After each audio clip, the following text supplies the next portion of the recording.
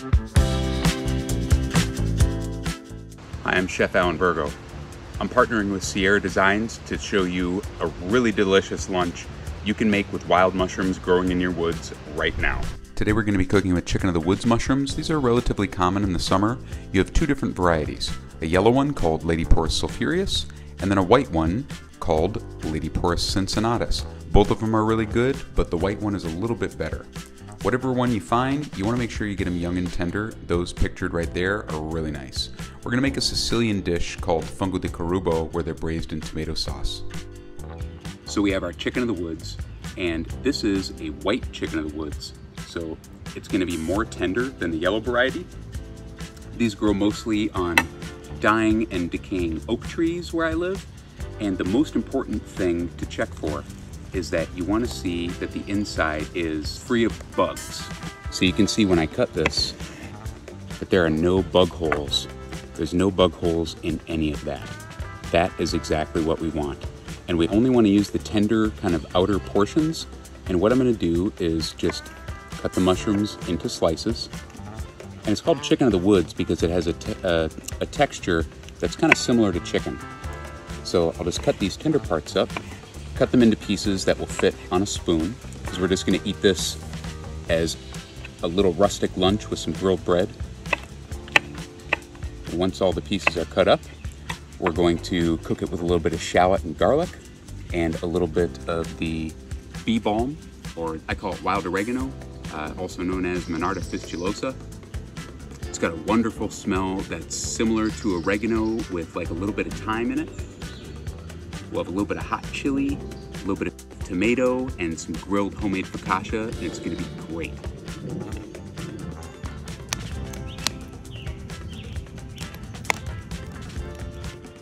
First thing I'm going to do is put a little oil in the pot. Mushrooms are going to soak up a good amount of oil. Put the mushrooms in.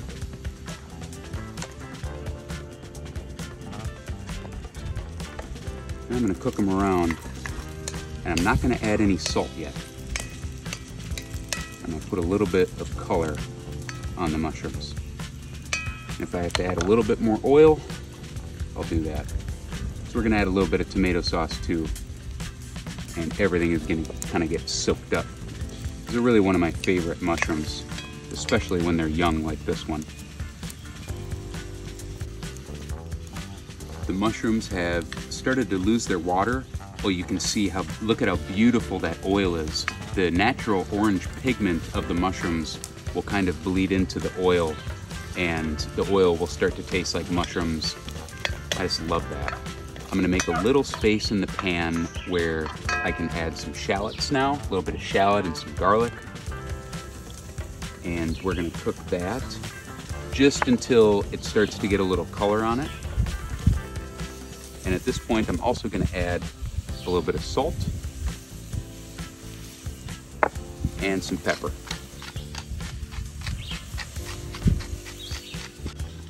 So I can see that the shallots and the garlic are starting to get a little color, and the mushrooms are kind of golden brown on the edges.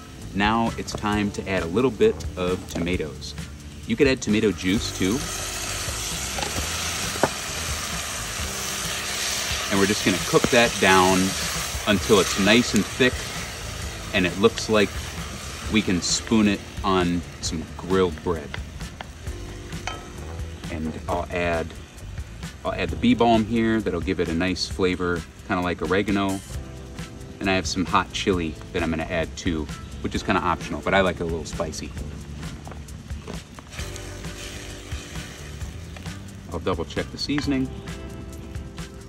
It's okay, you could use a pinch of salt. One of the things I see people at home doing that I like to give them advice on is always be seasoning your food, tasting your food, and probably the biggest thing that will improve food at home or food out when you're camping is just using salt. Season your food with salt until it tastes good to you. I'm going to cut a few thick slices of focaccia to put on the grill. And this also has some of the bee balm in it, which has a good oregano flavor. You could use any kind of bread that you have. Some nice sourdough, whatever you got. Sasha is gonna put some grapeseed oil on them. I'm gonna put the focaccia on a cooler part of the grill because I don't want it to burn. I want it to get some nice color, but I don't want it to absolutely char. And that's what we're looking for. Just some nice grill marks. Yeah, hey, that's even better. These look perfect. And by the time the bread's all toasted, it looks like our mushrooms should be done.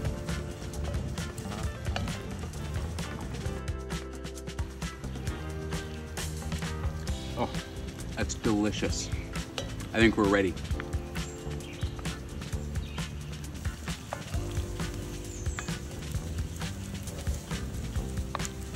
I can smell the herbs, the shallots and the garlic, mushrooms. Mushrooms?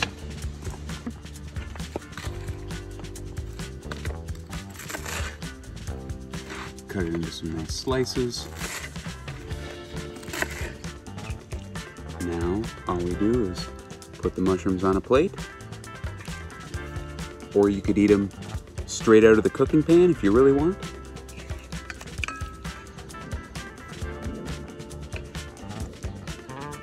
Oh, it smells so good. I'll garnish it with some of the grilled bread, just around the side. And it's okay if the bread has some black on it. A little bit of char is good. Then finally, a little bit of pecorino cheese. A few of the monarda leaves, just so we can remember what we're eating. And that is a great lunch for camping. And if you want, you can finish it with a little bit of extra virgin olive oil.